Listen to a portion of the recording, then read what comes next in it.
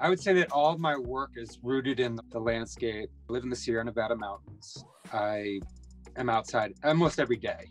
I spend time out into the mountains and wilderness and do a lot of backcountry activities. And I've done that from a young age. It's just part of my life. My relationship with the landscape, with different environments, plays a pivotal role in my sanity, really.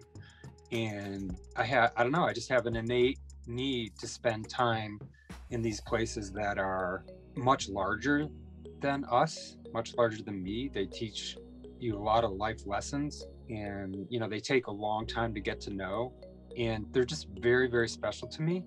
I've been fortunate enough to travel all over the world and throughout the United States and spend a lot of time in pretty wild places, so pretty remote. They take you out of the picture in many ways, and you realize that we're really, really tiny compared to our own history and the Earth's history. And that's always been a fixture for me. And I think that my artwork tries to convey the special nature of these places, but also look at them in a unique way that maybe someone else hasn't seen them before. And so, say I'll paint a particular range of the Sierra Nevada and it's blue or purple or some color that someone might not associate with a mountain range.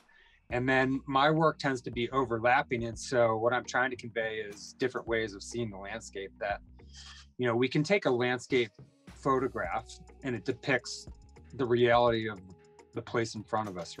But artwork enables you to change the scene so that you can trick your mind to look at it a different way and think about it differently. And that's what I'm trying to do is tell people about these places, why they're important and why we should look at them differently.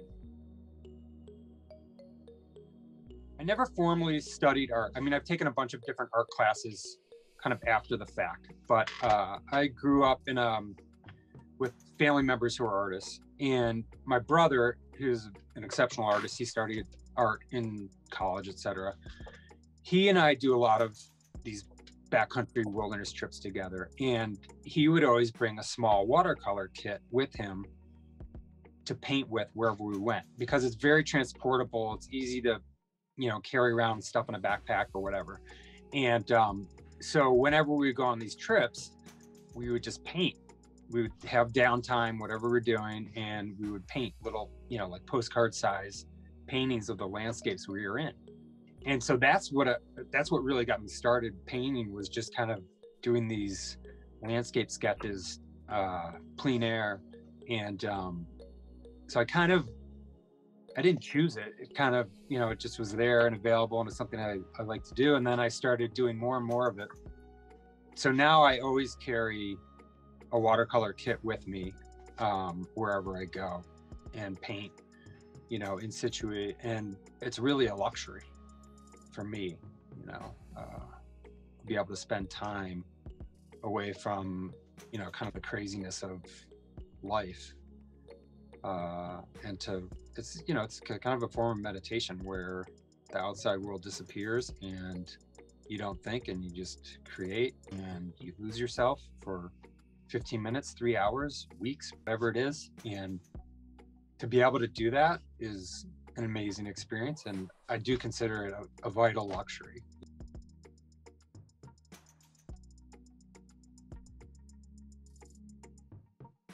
I try to draw with the line that is created during the evaporation process. And so I'll have these hard edges that define, say, like a specific ridge line of a mountain range. I don't draw that with a different pen or anything like that. That's part of the process. I use my brush and create an edge. And due to the statistical properties of how the pigment distributes in the water as it's evaporating, it creates that edge, right? And it's called the Poisson distribution, which is a random normal distribution. Okay, so it gets into like pretty kind of advanced statistical methods. I find that pretty fascinating. Nobody ever asked me about that, but it's what makes it work. It's what makes my process what it is. And it's this, someone's named it. We're humans, and we investigated it, and we guy from France named Poisson named it, right? But those sorts of natural processes where they take over as part of your work and they're an integral part of your work are fascinating to me, because I don't have control over everything. Even though it's hard for me to accept, I try to embrace it and use it. And, it helps with a lot of different problems when you let nature take over.